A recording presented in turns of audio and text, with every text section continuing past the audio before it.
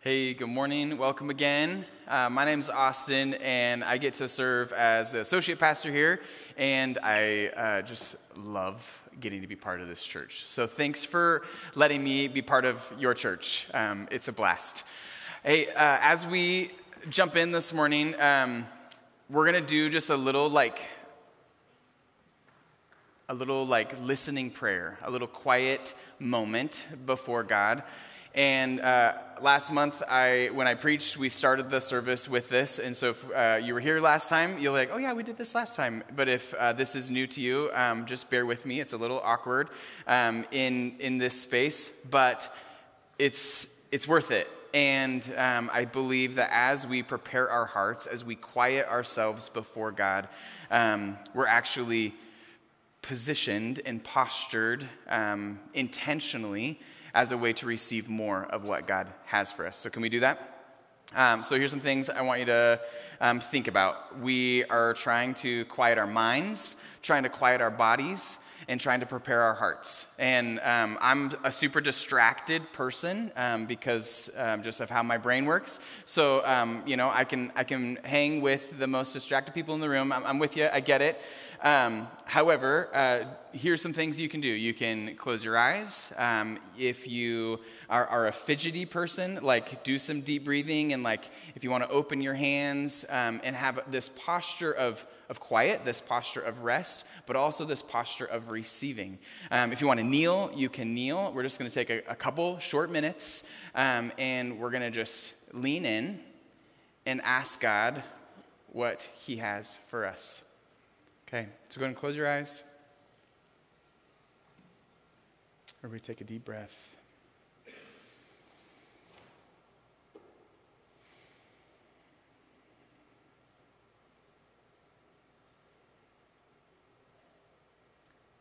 God, would you soften our hearts? Would you examine our hearts? Quiet our minds, all the distractions. God, we need you. Speak to us.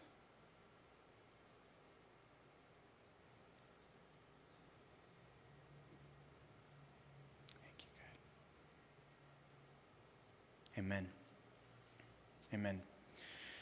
So I believe anytime we come before God, anytime we open up His Word, just pause, take a breath, and before you download content, or before you unpack what God is maybe going to show you through a resource or through someone talking, just first say, God, I'm with you. What do you have for me? And I believe that His church, us, we are growing in our ability to listen to our God, His quiet but firm voice in these places. Typically, it's not as much a corporate practice, but I believe that God is both speaking to us individually today and corporately. So thanks for being willing to do that. These last few weeks, we have been in a sermon series called Stay, and it's really this idea of hanging on to Jesus, abiding in Him, staying connected to Him, hanging on to who He is, hanging on to our faith, and in just sort of the chaos of our world, and Jacob's talked a lot about deconstructing, people deconstructing their faith or walking away from God, walking away from church, and sort of this practice of faith. And we really want to be intentional to identify how do we, what are the things that what are the tools that we can participate in? What are the ways we can experience God so that we can hang on? so we can stay connected, so that we can abide in Christ. And in the midst of our suffering, our sickness, our grief, disappointment, it can be easy to lose sight of God's goodness, right? In light of all the craziness of the world around us, it can be easy to lose sight of how sovereign God is. I want to read to you Hebrews 12, starting verse 1. It says, "Therefore, since we have so great a cloud of witnesses surrounding us, let us also lay aside every encumbrance and the sin which so easily entangles us, and let us run with endurance the race that is set before us, fixing our eyes on Jesus, the author and perfecter of faith, who for the joy set before him endured the cross, despising the shame, and has sat down at the right hand of the throne of God. For consider him who has endured such hostility by sinners against himself, so that you will not grow weary and lose heart." Fix your eyes on Jesus, right? How do we not lose our way? How do we not grow weary? How do we stay connected to who our God is? Right here. Fix your eyes on Jesus. And at first service, I shared this, but as we were worshiping, Zach was over here, and his daughter came up, sweet little Cammie, and she was wearing this red sparkly dress, just like a little princess, and she's holding her dad's hand, and it was such a beautiful picture of how Jesus never lets go of us, right? Like the Father, like God's connectivity with his kids. And they're just holding hands and they're just worshiping together. And it just is this promise that in the midst of the chaos, in the midst of the suffering, in the midst of whatever we're experiencing, and some of us are experiencing a lot, he will never let go. He will never forsake us, right? So what we're talking about, these practices, these experiences of how we lean into God, there is this equipping. These are tools that we're talking about. But at the end of the day, we're good with Jesus because he will never change. He is always faithful. He is always going to hang on. These tools, they just help us recognize him. They help us see him and connect with him in a greater way. So the last few weeks, we've been talking about things like worship and prayer, getting in your word. Last week, Max talked about the Holy Spirit and just God's presence in our lives. These are tools and blessings from God so that we can practically hang on to him. But at the end of the day, the bottom line is it is about Jesus, right? One of the ways that we can stay connected with God is by experiencing godly community. God made us for community. First, he made us to be in community with him, right? To be unified with God. And then we see in his word that he has made us to be unified with other believers. Now, Paul in Corinthians, I'm going to read out of 1 Corinthians, he describes the church as a body with many parts. And it's this beautiful picture of the church. I want to read it to you. 1 Corinthians 12, starting in verse 12. It says, "For just as the body is one and has many members, and all the members of the body, though many, are one body, so it is with Christ. For in one Spirit we are all baptized into one body, Jews or Greeks, slaves or free, and all were made to drink of the same Spirit. For the body does not consist of one member, but of many."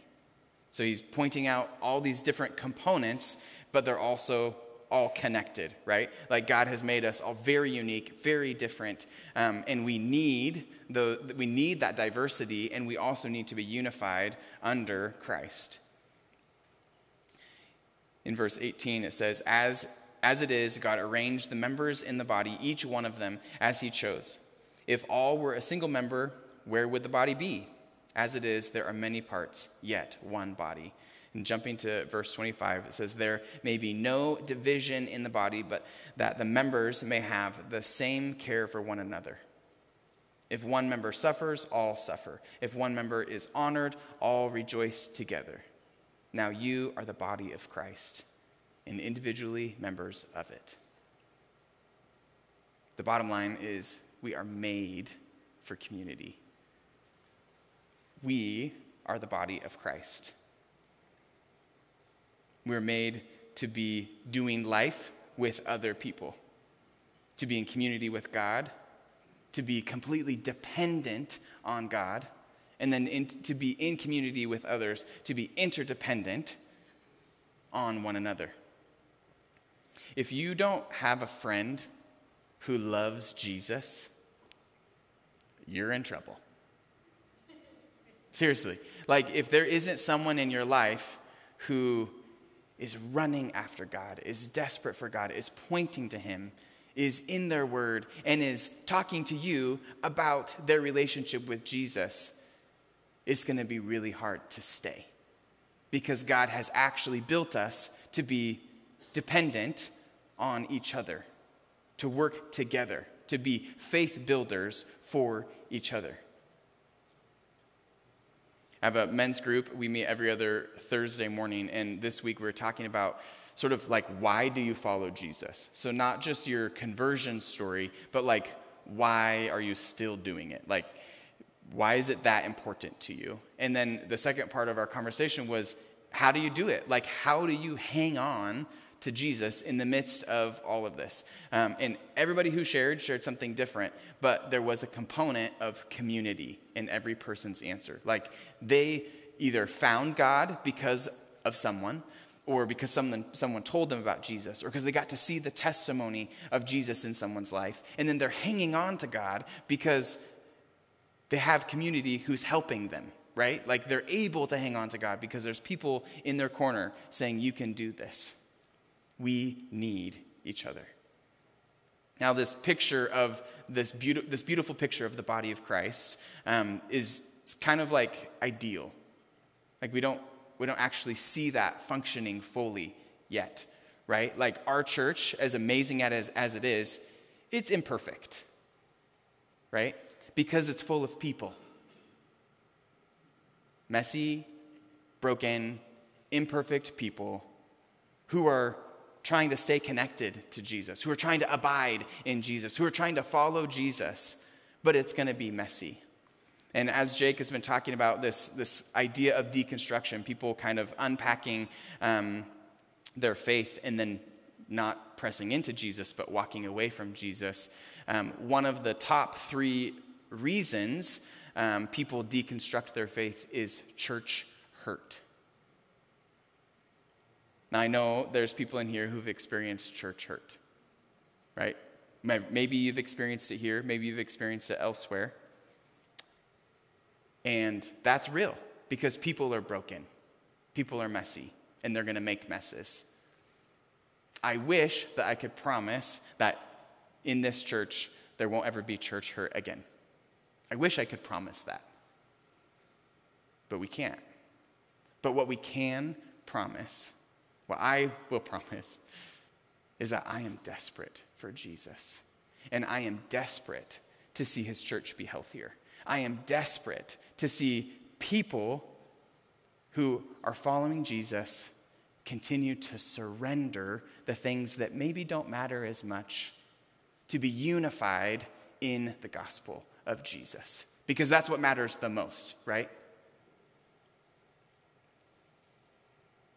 In a healthy community, in a healthy body, each part of the body has a job, right? So as we consider what it means to be part of community, as we consider what it means to be part of a local church, it isn't about being a consumer. It isn't about just whether you like it or you don't like it, but it actually requires something of the body, right? So like if your foot is numb and like not working, it's kind of hard for the rest of the body to function. in the same way that we see this analogy with people is each of us are super important to this working, to this functioning. And not just in this local church, but the body of Christ collectively. Like, I texted one of my fellow body of Christ people this morning and said, I need prayer. And they don't go to this church because not everyone goes here, but they're part of the body of Christ. And I am so grateful that I have people who are in my life, who are in my corner, who are saying true things, who are reminding me of what God says about me, who are reminding me of who Jesus is in my life. We need each other.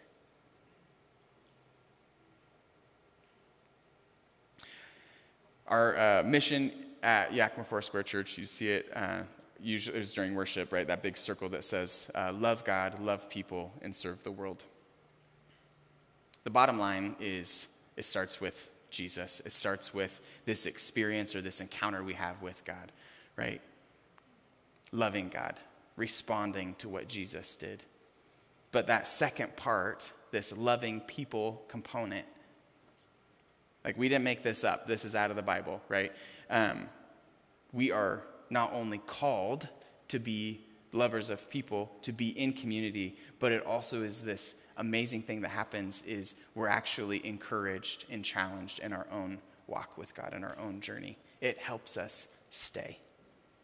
And as we experience God's love, as we are in healthy community, a natural byproduct is serving the world, serving people. When Jesus impacts our lives, we respond. And we start to look a little bit more like Jesus.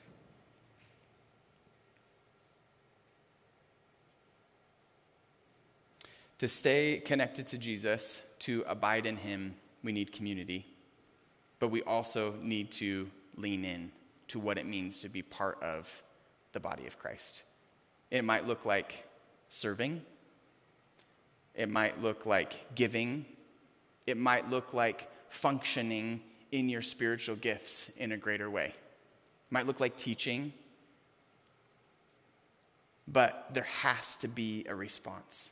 Jesus is, through the word of God, we see again and again and again this invitation of saying, like, don't just sit back, but lean in. And it's for the function of the local church, but it is also for you, so that you can remember that you are part of the kingdom, that you are part of kingdom building. If you have a hammer in your hand, it's a lot easier to remember that there's something being built. It's a lot easier to remember that there's something that's bigger than you, that God is doing, and that you get to be part of. It's grounding. It's faith building. When I hear the testimony of the guys in my life group when they're talking about what God is doing in their life, like, it's totally different than how I experience God. And so there's this thing that happens in me, and I'm like, whoa, like, I mean, I believed that God could do that. I believed that he would show up in that way. But now I'm experiencing it firsthand. It's faith building. By the blood of the Lamb and the word of our testimony, right, we will overcome. We need each other. So I'm going to invite our worship team back out, and our ushers are going to help us with some communion. But we're kind of, as we conclude our service this morning, we're going to go into communion. And we do this once a month.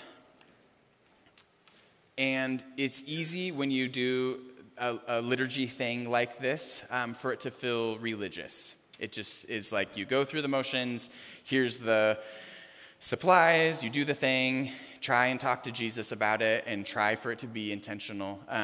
In my prayer this morning is that we would take our time here and that we would do it a little bit differently to kind of help us shift our thinking and not just think about like, oh, this is what we do, we're at church, but really encounter God in a unique way. I want to talk a little bit about like why we do communion and what it is. We see communion through the Word of God, starting in the Old Testament in Passover, where God delivers the Israelite people from slavery, from bondage, right? And he saves the Israelites from that, he frees them, but this Passover moment is where he saves them from death. And they paint over their doorposts the blood of a lamb who is sacrificed. And because of that blood over their doorposts, they experience life, not death, in their homes. So then we translate to the early church. We translate to Jesus communicating and celebrating Passover with his followers.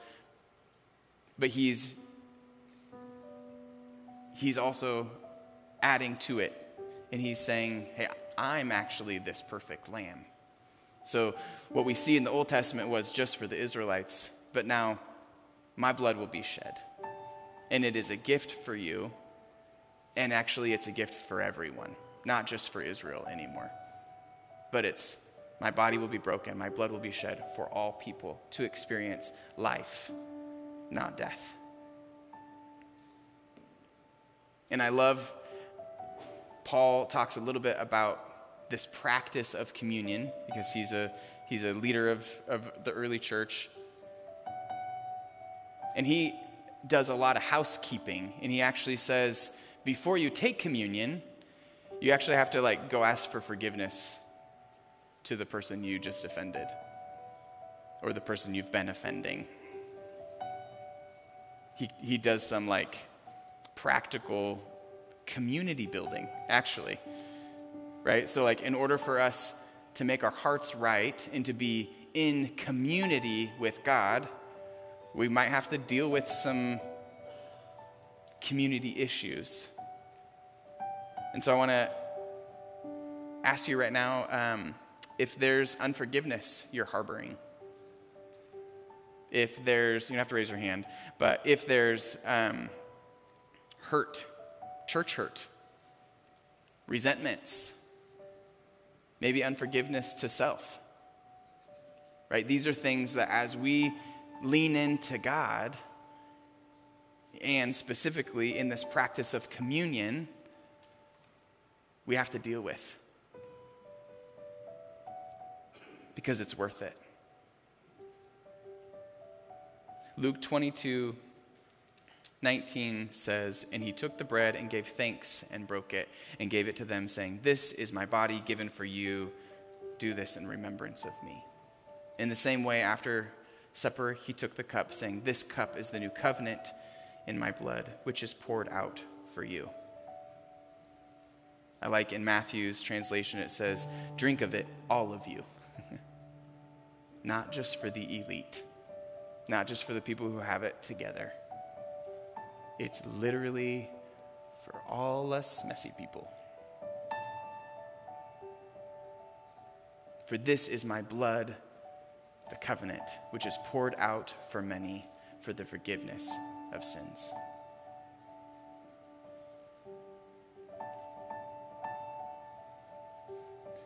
So in just a moment, I'll have you guys stand up. We have the buckets up here with the little communion supplies in them. And the reason they're up here and the reason you didn't get them when you walked in is because we're talking about this practice of hanging on to Jesus, this practice of leaning in and abiding in him. And it's a small thing. The distance, from the back of the auditorium to the front of the auditorium is not that far. But I don't want people to do this passively. I want it to be a really specific decision. I'm agreeing with what Jesus did on the cross, his death, his resurrection. I'm claiming his blood over my life, that I would experience new life, that I would experience freedom, right? Remembering that his body was broken for me. So we'll have it up here. One more thing I want you guys just to think about while you're doing this. You can do it independently. You can do it with people sitting around you. But as we remember, in God's word it says, every time you do this, you remember what Christ did. But I think we're also remembering not just what he did biblically, not just what he did historically, but what he did in me, right? What he has walked you through. the bondage that he has brought you out of, right? The old ways of thinking. That he has saved you from hell. That he has and is redeeming your life. And as we identify, as we speak in our inside of our heads, the testimony of Jesus in our life, it like reminds us of how good he is, how present he is, how powerful he is. It's faith building. Okay? So go ahead and stand up, take your time, walk up here, grab some communion supplies. Our worship team is going to lead us in a song.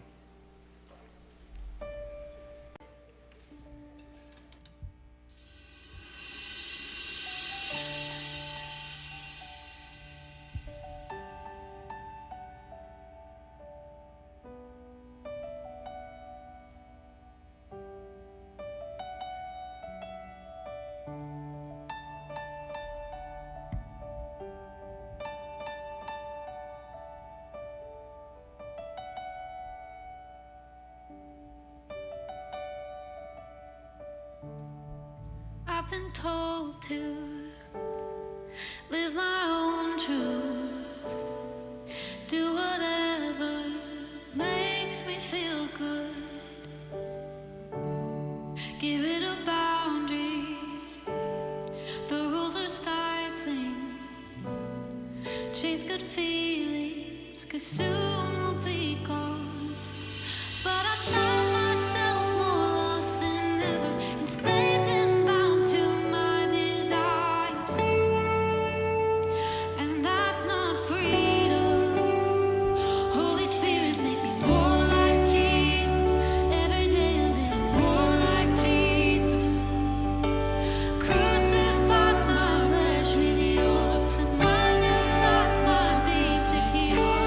Everything I do, done so I can honor you. Resurrect me, sanctify me, make me into your image.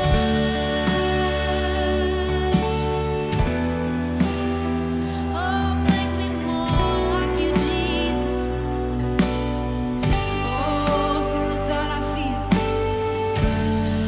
feel a change coming. More of you and less of me. Transformation by your Spirit in me. Now that I know you, I know there's no one else for me. 'Cause you're the one that my soul loves. And now I find myself more alive than ever. Life laid down for your desires. Now this is freedom. Holy Spirit, make me more like Jesus. Every day a little more like Jesus. Crucify my flesh with yours, that my new life might be secure. Everything I do, done so I can honor you. Resurrect me, sanctify me, make me into your image.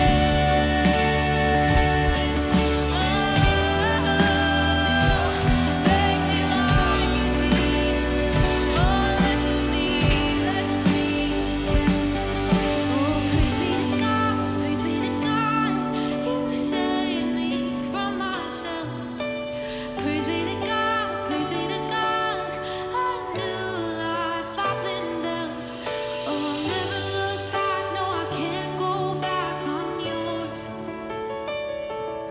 No, I'll never look back, no, I can't go back, I'm yours. Sing praise. Oh, praise be to God, praise be to God. You saved me from myself. Oh, praise be to God, praise be to God. A new life I've been dealt. Oh, I'll never look back, no, I can't go back, I'm yours. No, I'll never look back, no, I can't go back, I'm yours.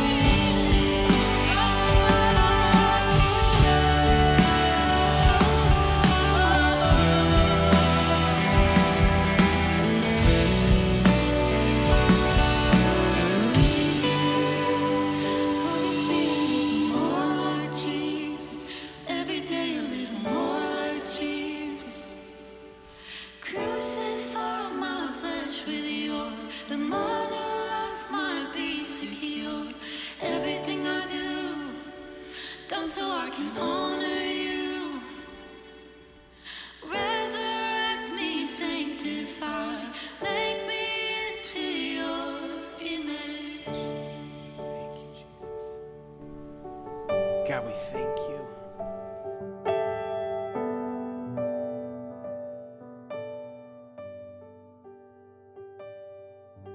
So awesome, but because you are faithful. You never change. You are powerful. You are sovereign. You are good. You are gentle. Thank you, God, for who you are. As we were singing about that new life, this part of the words in this song, I just want to ask, is there anyone in here who's saying, I don't have new life yet? You can sit or stand, whatever you guys want to do, but someone who would say, we're singing about that, but I haven't experienced new life yet. Maybe you've never said yes to Jesus. Maybe you've never acknowledged him as your Savior, as your King in your life, and you want to do that today. You want to say yes to Jesus. We do this every week, but we just want to make sure that if there's someone who's ready to say yes to following Jesus, that we just give an opportunity. So just raise your hand simply, and we just want to pray with you. If you want new life right now in Christ. Okay. All right. See that hand? Okay. So Jesus, we just want to celebrate with the one who raised their hand. All of us, we can just pray in agreement. But anytime we say yes to Jesus, whether it's for the first time or whether it's for the 1,000th time, he has already said yes to us. Yeah. So God, we just thank you for someone making a decision to say yes to you today.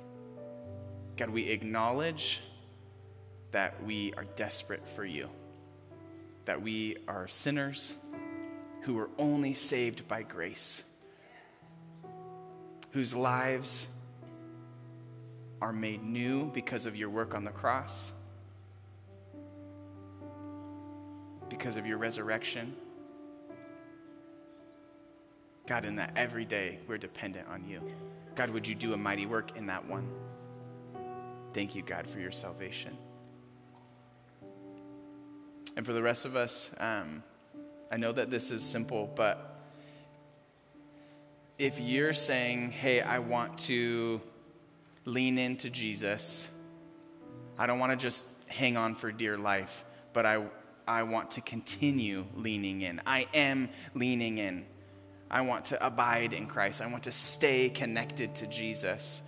And maybe you're practicing some of these spiritual disciplines, but just like in your heart, in your mind, you're saying yes to that. Yes to leaning in more. Yes to being connected to my Jesus. Will you just raise your hand? Like, I am leaning in. Yeah, I'm leaning in. And the beautiful promise is that Jesus already said yes, right? He's already faithful. So God, we just thank you so much that you equip us, that you give us resources to stay. God, and for all the people who just said, I'm leaning in, God, would you give them practical pictures and resources and steps to know what that looks like, to lean in. I was just reminded somebody who gets prophetic pictures earlier in the service shared a picture of someone whose life is in pieces, and the word they used was shambles. And their life is in all these broken little pieces. And I believe I'm summarizing, but the word was Jesus' hand is here, and he's like saying, hey, I got you. Give me all of your broken little pieces, and I will rebuild your life. I will redeem your life. It literally doesn't matter how messed up or how broken or how far we are. Jesus is not done. He makes all things new. Amen? Amen. All right. Hey, before you guys leave today, a couple things as you exit this place. We have our prayer team who's already up here. Thank you, guys. If you're saying, hey, I'm leaning in, I need some support, they would love to pray for you. They're awesome. Also, next week is our 55 North Flourishing in the Third of Life event at 5:30. So if you're looking forward to that and want to register for that, please do that today. Let us know you're coming. And then I'm hoping there's still burritos left in the foyer. We are selling burritos for our Mexico mission trip. And so even if you're not going on the trip, but you want to say, hey, I want to contribute, I want to be part of that, you can also enjoy a delicious breakfast burrito and help support the mission of God in Mexico. Cool? All right. Bless you guys.